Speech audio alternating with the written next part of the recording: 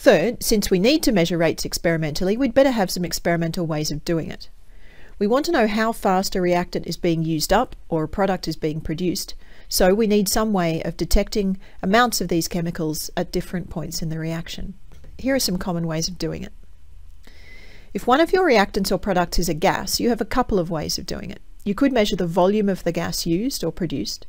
You could measure a change in pressure, or you could measure a change in mass, either as the gas escapes, if it's a product, or as the gas is incorporated into the reaction mixture, if it's a reactant. If you have a solution with a reactant or product that can be titrated, then you can do titrometric analysis, where you remove small samples from your reaction mixture at regular times and titrate it to find out how much there is.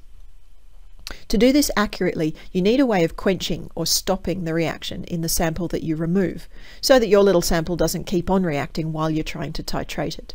A back titration is a good way to do this. If you have a reactant or product that's coloured or absorbs ultraviolet light, then you can track its presence using spectrometry. A spectrometer shines a beam of light through your sample and detects how much of that light is absorbed. The absorbance of the sample is directly proportional to the concentration of your chemical, so that can be a very convenient way of detecting concentration.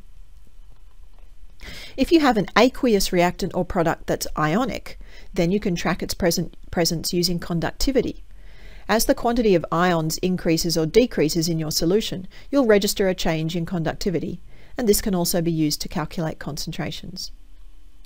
And finally, there's also pH. If acidic or basic species are involved in the reaction, then any change in their concentration will lead to a change in pH, which can be tracked with a pH meter.